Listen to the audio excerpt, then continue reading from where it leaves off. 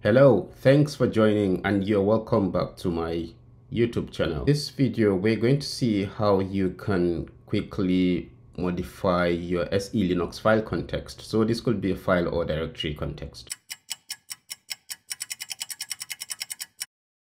So first, we need to check the SELinux file context. How do you do that? Usually, if you want to check the files that you've got in a given directory, you can use ls, but ls with an option of -z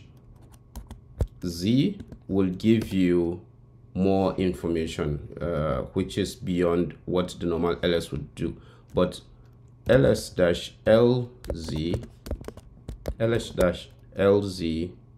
let me specify, say, the home directory. So you can see you've got the user, login user, you've got another user. These are users in the home directory, but the information that's important here is this context. So user, this is the file SELinux file context, user home dir -t and unconfined -u. So this unconfined user, it means SELinux isn't monitoring this file. SELinux isn't applying any restrictions on the file. So if I clear and do an ls-lz,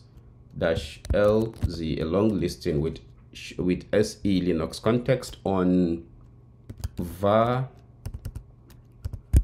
www, which is the httpd directory, you can see it's a different context. So system u, if you see the context here, the file context httpd is script exec. So this unexecutable. This a file, this a script that can be executed when the web server is running.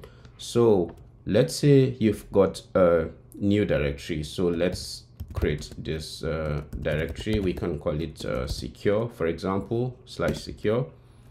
If we ls-lz, that's lz on /secure, right? You will see the file context if there is a file in the directory, but it's empty just now. So we can just touch a new file in secure. Let's call that just file1.txt. It's there now. Ls, if we want to see the SELinux context, so ls-lz on secure, so /secure. So you can see it's unconfined. SELinux isn't worried about this, but then the context, the file context, is a default context. So to change this to a file context other than the default context, for instance, the file context for the context, SELinux context for the /home directory, for the two users we checked earlier, you can see it's /home dir _t, and then same for the two users, the second user, login user, and srv001 user. If we want to modify that for this, where are we? If we want to modify that for the new directory, for this secure directory, this context, it's easy. We just say we use the semanage tool. That's semanage command. If semanage is not installed, you can just use check yum what provides, right? What provides semanage. So it's going to check and tell you what application, what package you need to install. I already have semanage because I have installed policy core utils, so that's fine. We can use that. So semanage, we're trying to add a file context, which is append. We're adding -a, and what do we want to add? What type do you want to add? The type of the context we want to add is, this is default. The one we want to add is the user/home. Let me type that, user/home user underscore home underscore dir underscore t. That's the type. And for what directory do we want to do, do we want to add this? So we want to basically use the /secure directory, and / dot asterisk. What this is, so okay, that's fine. But if we do ls-lz here, secure /secure isn't ls-lz /secure.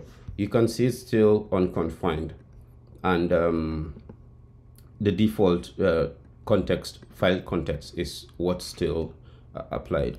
So what we need to do is make use of the restore con. So we are restoring the context to what has been applied. So restore con -r on what directory? So -r where recursive all the contents of the directory /r on the secure directory /secure directory. So hit enter.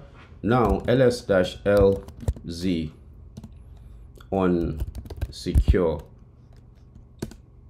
would have that file context modified to user-home dir. If you want to list just that's essentially it. But if you want to list all the file context, you can use semanage context file context -l to list. You can, it's going to give you like everything that you've got on system, like all the file context, but you can always search for specific grep, for example, for HTTP, for instance. So anything with HTTP will be, shown. You would have all the file context that contain HTTP. So that's it actually. I would like to thank you for watching. If you're new to the channel, please consider subscribing.